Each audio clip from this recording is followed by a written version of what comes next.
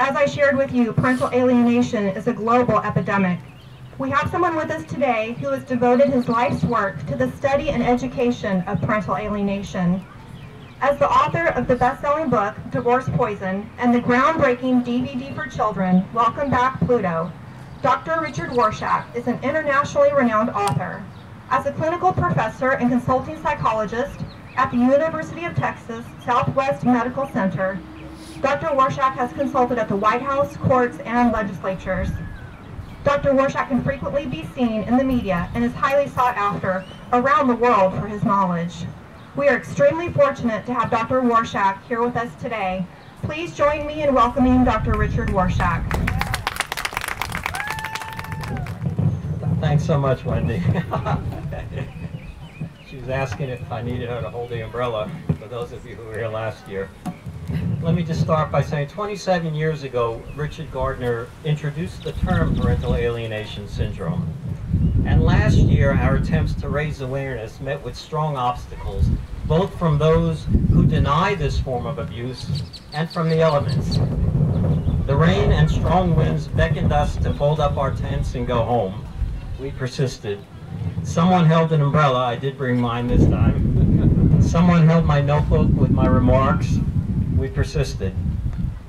You know, the hardest part of writing a book is the middle. The beginning starts with enthusiasm. When the end is in sight, it's easy to keep going. So the beginning and the end are easier. But it's in the middle of the project when some of the enthusiasm is worn off and we're not close enough yet to the goal to feel that driving energy. And I think this is where the Parental Alienation Awareness movement is today. We're in the middle. So to those who grow weary about reaching the end of this project, about society recognizing and responding to the emotional abuse of one parent depriving children of the other parent, I want to call your attention to some developments that signal that we are on the right track and that we simply need to persist on this course. First of all, you may not know, but there are 2 books for professionals on this topic that are currently in press, will be published later this year. And they're not by me, although I am contributing to one. This means that the word is getting out in the professional community. And there are other books in various stages of completion. I've been doing my part through my speeches, my book, my DVD, and my website. And in each of these, there are very exciting developments. The interest of judges and lawyers in learning about parental alienation is at an all-time high. Last year, I was invited to speak to several groups of judges and lawyers and did so. And I teach them a simple test to evaluate a child's wishes, stated wishes to avoid a parent. I call it the PASAT, the Parental Alienation School Avoidance Test. I advise judges that when you face an issue related to a child saying that he or she does not want to see a parent, substitute the word school for parent, and the proper course of action may become clearer. If a child avoids a school, what would you do? If you see a parent supporting a child who wants to be truant, what would you do? Or if your child goes to school and a teacher badmouths the child's parent, what would happen to that teacher? In August, I'll be traveling to Houston to speak to an audience of over 1,000, the largest gathering of family lawyers in Texas.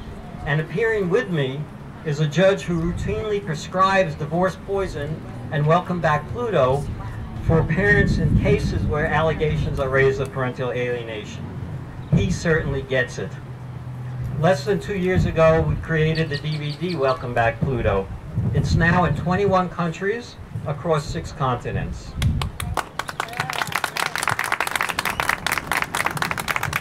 Some judges ask parents to write a book report and a report on the DVD and on Divorce Poison. Counselors have children and teens watching the DVD.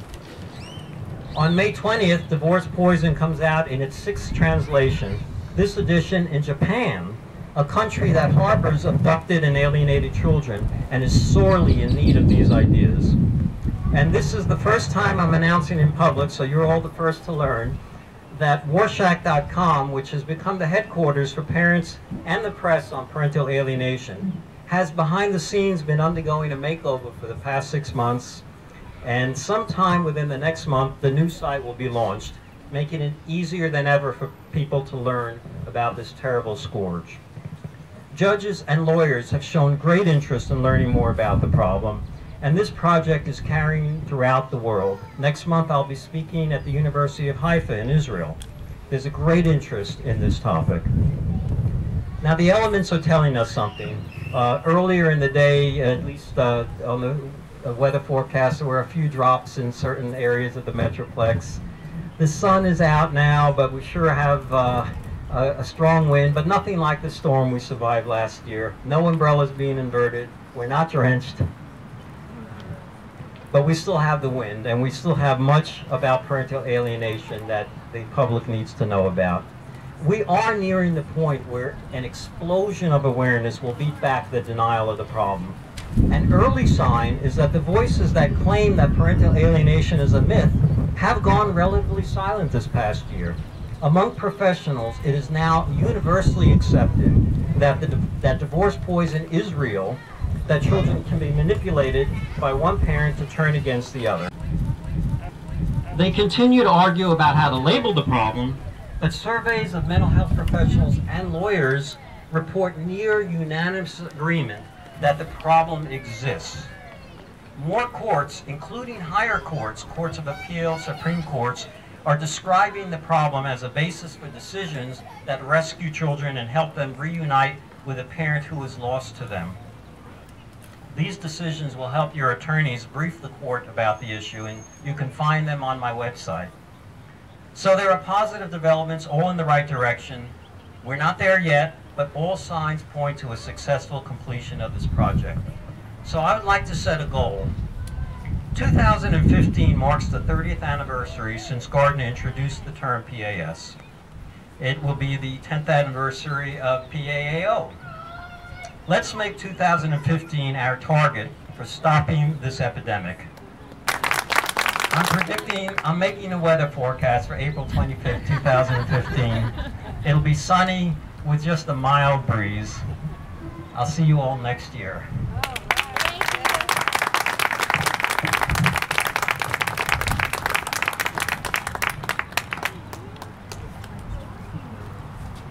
Thank you so much, Dr. Warshak. As I said, Dr. Warshak is internationally renowned. He is highly sought after all over the world to educate and to give his knowledge. So we are so very fortunate to have him here with us today. We're truly, truly blessed. And so thank you so much. We really, really appreciate it. It means a lot. My pleasure. All right, so you guys heard it. 2000. All right, it's on video. He'll be back next year. And 2015, that's our goal. So, hi.